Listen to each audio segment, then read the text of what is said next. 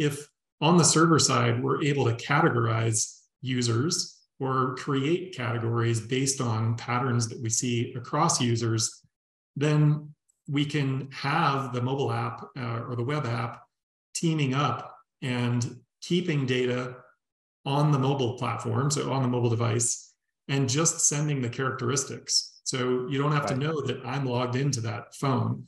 You just have to know that it's someone using it who likes the color blue and works out 3 times a week. If that information is important, then send that to the cloud and get recommendations back based on the criteria that's been shared, without necessarily having to constantly exchange the intimate details about individual users back and forth. It just makes the whole system less vulnerable. So I think that's an interesting approach that is kind of emerging recently as well.